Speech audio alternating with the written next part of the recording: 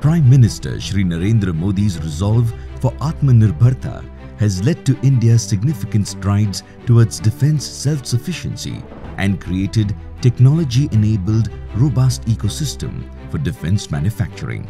Innovations for Defence Excellence (IDEX) has brought a revolutionary transformation in bringing innovation to defence. पहले हम सिर्फ land, सी और sky तक ही अपने डिफेंस की कल्पना करते थे। अब ये दायरा स्पेस यानी अंतरिक्ष की तरफ बढ़ रहा है। Honorable Prime Minister Shri Narendra Modi is launching Mission DefSpace with Defence Space Challenges. As a celebration of Azadi Ka Amrit Mahotsav, 75 challenges providing a holistic overview of space are being launched.